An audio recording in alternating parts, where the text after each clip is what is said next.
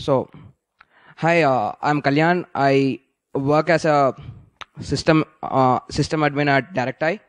So, at Directi, we deal with lot of graphs, lot of metric collection tools, lot of monitoring. So now, my friends talked about digging diamonds from coal mine. So yeah, it's a kind of coal mine, but we have a huge amount of diamond mines itself, because each application uses either Kibana or graphite or Ganglia, lot of graphing tools. So there are a lot of data, lot of metrics, and for a Redis or a Varnish application alone, you will have 150 graphs, and it's difficult for a human to see and predict any issues on those from those 150 graphs. So it's like the operations team needs to bring in technologies like you need to bring in training models and predict anomalies and correlate those anomalies.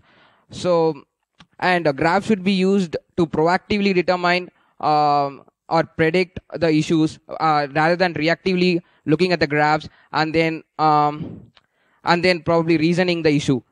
Of course, it's a good way we could learn things, but it's better a proactive way. So it's not a first. We are not the first guys who talk about it. HC has done about Skyline and Oculus.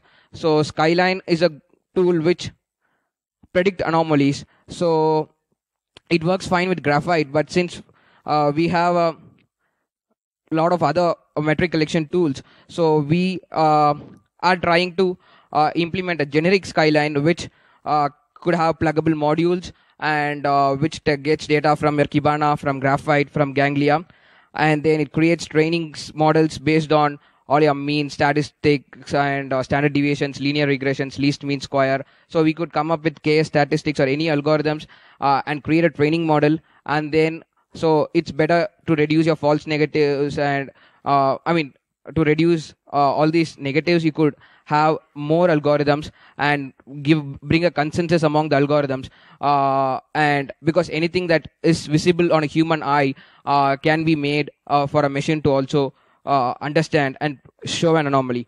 So it helps us to point to a problem very faster, and it helps us to predict issues.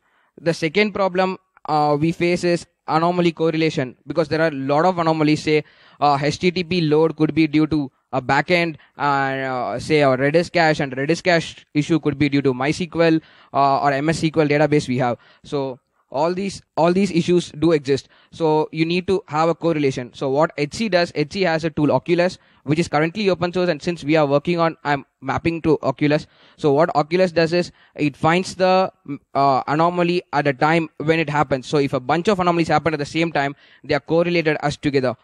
And since you have Kibana, these Logstash things, Logstash already has a good mapping between the logs details. So based on this, you could construct a graph and adjacency matrix, and you can search and you can cluster and correlate things. So this is something which we have a prototype model worked on, and we are basically trying it for our DDoS mitigation and stuffs, because we could pinpoint the cause of a DDoS. It could be either a UDP level, a DNS level, a HTTP level.